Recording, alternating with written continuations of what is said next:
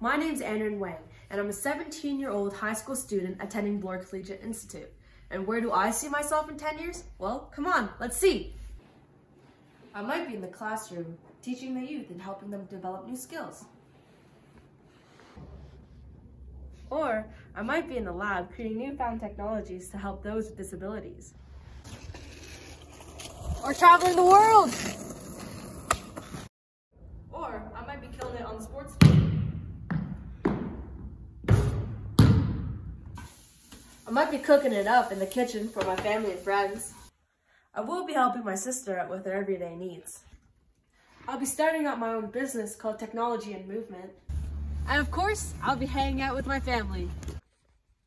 At the end of the day, I'm a proud Chinese Canadian who thrives to give back to my family and community.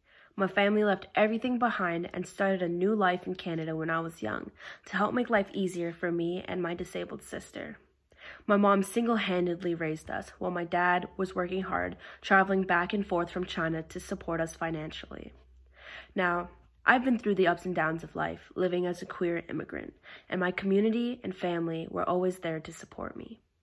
In the future, I want to give back to everyone who has helped me along the way. I'm entering university with one goal in mind, to use my experience and knowledge to help make the lives of those struggling easier.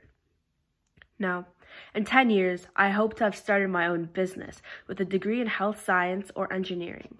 Using my knowledge from these subjects, I will design and manufacture new technologies to help make the lives easier of those in the disabled community, such as my sister. On the side, I will be volunteering with my community, spending time with my family, and mentoring the youth to help get them on the path of their success. Now, in my free time, you'll find me on the basketball courts, sinking threes and making fun of my friends. Needless to say, no matter where I end up, I will always be living my life out to the fullest and giving back as much as possible. In 10 years, I will be the best version of myself.